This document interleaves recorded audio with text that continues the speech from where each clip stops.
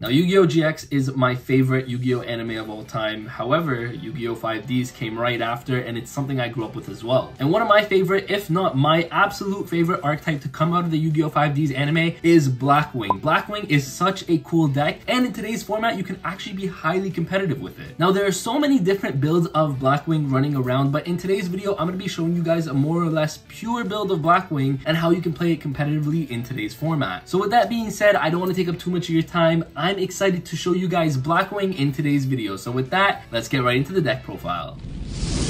So to start things off, of course, we are playing 3 Blackwing Simoon, the Poison Wind, one of the most important cards in your deck. In fact, it's the most important normal summon of the deck. Now you guys might be wondering, how are you normal summoning a level 6 monster? Well, the reason you're going to be able to summon this is because if you control no monsters, and this is why this is the best starter card for you, you can actually place a Black Whirlwind from your deck to your side of the field, and then you're going to be able to immediately normal summon this card right afterwards, which is really powerful because then you can get the Black Whirlwind effect off. So that's why we're playing 3 Simoon, one of the most important cards in the deck. Another really important card is 3 of the Blackwing Sudri. Sudri is important in a lot of your combo pieces. It's a combo starter for you as well. None of these cards are 1-card combos really, honestly, but with 2 cards, a lot of these cards do a lot of things. So that's why Sudri is a 3 of, because this paired with any other Blackwing name can be very powerful. Another very powerful card and another starter for you is 3 Blackwing Vada, the Emblem of the Wandering. Vada is an insane card, absolutely insane, being able to get you into your Blackwing Dragon, being able to synchro summon from your deck. Very important to be playing 3 of the Vada. It gets all of your combos rolling. And again, the whole point of this deck is just to be as consistent as possible. So Simoon,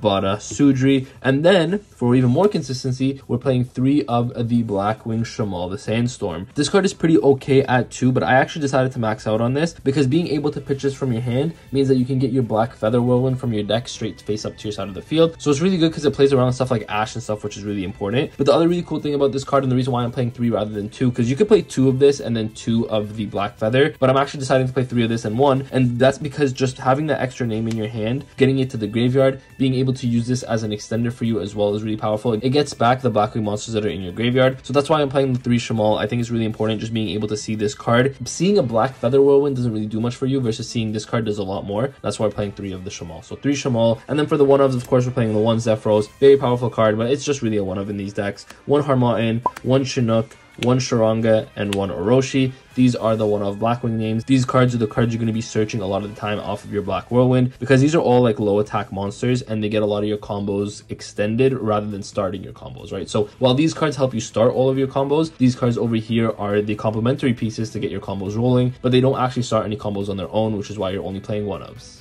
Now to continue on with the monster cards, we are also playing 1 Assault Synchron, 1 Radiant, 3 Ash Blossom, 2 Veiler, as well as 3 Imperm. Now, I want to talk about these just real quick. I guess Imperm's not a monster, but it's a hand trap, so I'm going to include it in this section over here. But the reason why I want to be talking about these cards is because we're also playing 3 Small World. Now, the really crazy thing about Small World is it's such a powerful consistency piece in the deck, and the reason for that is because you can bridge from your Blackwing cards to your Radiant or to your Assault Synchron. You can bridge from these cards into your Blackwing cards. Same thing with Veiler. You can use Veiler to bridge into a lot of the cards as well. So not only are we playing these as hand traps, and Veiler in general is just a really powerful hand trap, we're also playing Small World, which is going to help us bridge into either our consistency if we need to see one of the Blackwing names, or if we have too many of the Blackwing names, we can see cards like Assault Synchron, Radiant to help us break boards, or even an Effect Veiler, which is absolutely insane. We can also use this to bridge into any of the other cards as well, so that's why we're playing the 3 Small World. The fact that you can play Radiant in the main deck is very powerful because playing a main deck Kaiju that's also searchable is really powerful in pretty much any deck, because you know that if you really need to get to this, you're going to be able to, and then when you do get to this, you're going to be able to break a lot of boards as well. So that's why, of course, the 1 Radiant is really powerful, the 1 Assault Synchron as an extender as well. And keep in mind, drawing these cards doesn't hurt either, because if you draw them, you can still use them with Small World, but even if you're not using them with Small World, these cards are powerful on their own, right? Assault Synchron being an extender, and this card if you're going second to help you break boards as well. So I really like this lineup over here of both the hand traps as well as the consistency pieces, because they do pretty much everything for you. Extender, board breakers,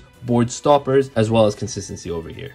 So to go through the rest of the deck here, we are playing 2 Black Whirlwind and 1 Black Feather Whirlwind. You only need 2 Black Whirlwind. I know a lot of people, and I trust me, I've played this deck for so long. I know playing 3 just feels like the right thing to do, but 2 is actually the most optimal number. We are playing 3 Simoon, and honestly, Black Whirlwind doesn't really do much with your other normal summons because they're all pretty low attack. Black Whirlwind is only really great with Sudri or Simoon. It's not really great with any of the other names, so that's why we're just playing the 2. We're always going to be able to get it with our Simoon, and then Black Feather Whirlwind, of course, being able to get it with Shamal is really important. And we're just playing the 1. You guys can cut Shamal to 2 and play 2 of this, but seeing this card in your hand doesn't help you do much, but seeing the Shamal does, and seeing the Shamal is very powerful, so that's why I like playing the 1 Whirlwind and 3 Shamal. Then for more consistency, we are playing 3 Allure of Darkness. With Small World and Allure of Darkness, this deck is pretty consistent. You get through your deck pretty quickly, and all the monsters in your deck are dark, so you're always going to have something for Allure of Darkness. Now, I do want to talk about something real quick. You can play Upstart Goblin here. With the January 2024 ban list, I think Upstart Goblin is a very powerful card that you guys can play. The only reason I'm playing Allure actually is because I feel like Allure in itself is just so powerful in so many different ways. The really cool thing about Allure is just drawing you 2 cards. Yes, while Upstart is always going to get you a draw 1, it's kind of like a 1-for-1, it's a net 0. Whereas Allure, yes, it might be a net 0 as well because you're going to have to banish a card. Even banishing a card is not a bad thing because you have something like Blackfeather Whirlwind, which when you synchro summon a dark synchro monster, you can special summon a banished Blackwing monster. So that's really why I really like playing the Blackfeather Whirlwind and then the 3 Allure of Darkness. But again, if you guys just wanted to make this a 37 card deck, just play 3 Upstart Goblin. You guys can do that as well. I still really like Allure. We're also playing 2 Triple Tactics Talent. This is really powerful as a board breaker for you. It's also a draw engine if you need it to be, and it's also kind of like a change of heart also if you need it to be, right? So Tactics Talents is really powerful. If you're going first, a lot of time you can also rip cards out of your opponent's hand, so that could be really powerful. 1 Call by the Grave, of course, for hand traps, and then lastly 1 Blackwing Twin Shadow. You want to end a lot of your combos on the Twin Shadow because you want to set up your Silverwind on your opponent's turn. Being able to flip this, summon Silverwind, pop cards your opponent controls, very powerful in that sense. So we're only playing the 1 Twin Shadow, and then these cards all for consistency as well as just the board breaking presence. But again, you guys can play Upstart here instead of the Allure of Darkness. I just think Allure synergizes really well with this deck. 1, because they're all dark, but Blackfeather Whirlwind also gets you back your banished monsters. Moving on to the extra deck over here, these are pretty standard ratios, I would say. So we're playing 2 of the Blackwinged Assault Dragon. Sometimes you can go first and end up on both of these, and the really cool thing is ending on both of these means that you're going to be able to burn your opponent for a lot of damage each and every single time they activate a card. So I really like 2 of the Blackwinged Assault Dragon, very powerful card. We're playing 1 Blackwing Full Armor Master. This is kind of like a towers for the deck. You can make this a lot of the time just to end on, but it also pushes for a lot of damage if you're going into turns 2 and turns 3. 1 Silverwind, of course, if you're making Silverwind with your Twin Shadow, you're going to be able to pop cards. 2800 is also no joke, helps you push for a lot of damage. 1 of the Nathung, 1 Berea Storm, 2 of the Blackwinged Dragon. The reason we're playing 2 Blackwinged Dragon and not just the 1, although you guys can just play the 1, it's actually really powerful to have a second name just as an extender, turns 2 and turns 3 to make another one, which becomes really powerful as well. So I do like playing the 2 Blackwinged Dragon, 1 Hot Red Dragon, Archfiend Abyss. The reason this card is really powerful as well is because Blackwing Dragon's a level 8, you can use this plus another level 1 to make an Abyss, and that's why I also like playing the second Blackwing. That's another reason, right? So I really like playing Abyss as a disruption. We're playing 1 Draco Berserker, very powerful dark level 8 synchro that you guys can make against a lot of decks. This being able to banish cards is really good. It's also a really big beater for you, so I really like the 1 Draco Berserker. 1 Dispatter, of course. I think this also makes a lot of sense in the deck. Keep in mind, Dispatter also really works well with Allure of Darkness, and that's why I was kind of talking about Allure of Darkness rather than Upstart Goblin, because you have cards like Dispatter, you have cards like Blackfeather Whirlwind to get back your banished cards and kind of just make this live, right? So that's why I like playing the Dispatter. Then for Link monsters, we're playing the 1 Y-Strix, the 1 IP Masquerena, the 1 Unicorn, as well as the 1 Access Code Talker. Now, if you guys have SP Little Knight, by all means, please play SP Little Knight over this. I just don't have an SP Little Knight, which is why I'm playing the Unicorn. But I think these ratios, other than that, are absolutely perfect. I think these cards over here, I wouldn't change really much of the extra deck outside of an SP Little Knight if I had one. Moving on to the side deck, we are playing 2 Pankratops. Cards finally back at 2. This card's absolutely insane. And at 2, I think it's really justifiable to be playing this card. It's really good against front row matchups. It's also really good against back row matchups. So being able to play Pankratops as an extender, just starting your turn going second, is very powerful. Then for going second, Change of Heart and Mind Control. We are playing all the I'm gonna take your cards.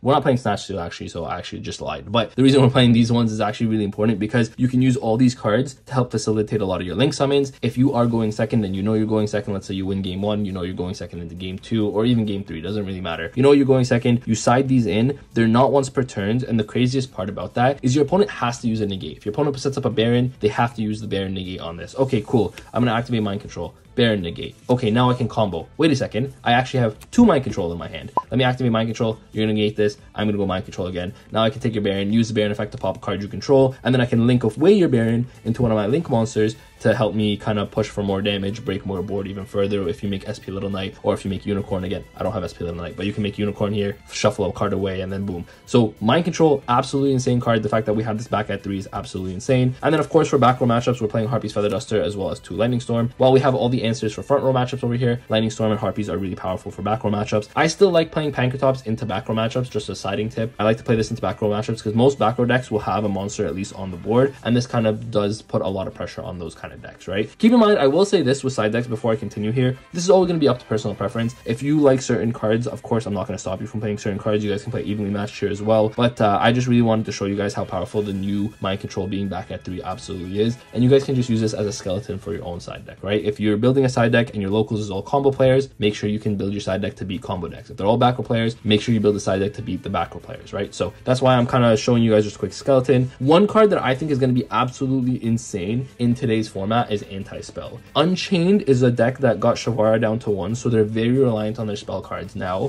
Fire King is a deck that's always going to be reliant on their spell cards because they need Sanctuary, they need Fire King Island, they need a lot of their spells to resolve. A lot of decks, especially like stuff like Purely as well, because it lost Sleepy Memory now to 2, also is going to need their spell cards. And being able to flip Anti-Spell once you set up a board a lot of the time is going to auto win you so many games, even though you guys might say, okay, but you were playing so many spell cards. Yeah, that is true, but if you're going first into games 2 or games 3, being able to flip this once you do your full combo is going to be absolutely insane. So 3 Anti-Spell Fragrance, and then lastly 3 Solemn Judgment. When you are forced to go first with Anti-Spell Fragrance and Solemn Judgment, or I don't even want to say forced to go first, but when you are choosing to go first into games 2 and games 3, you can side out a lot of the extra spell cards you guys may have or the extra extenders that you guys may not need. Let's say something like a Radiant or Assault Synchron, and side these in. And then once you're able to make a board, even a board as simple as a Blackwing Assault Dragon plus maybe like an Abyss, let's just say, plus a Twin Shadow set, like something like that is a very standard board. You guys can make a board like that with these cards set, and you're going to be winning the game 100%.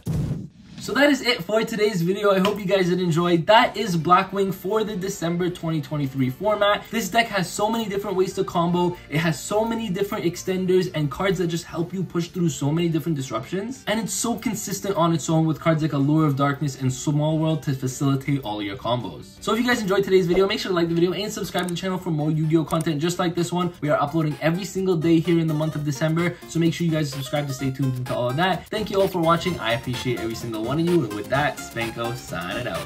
Peace.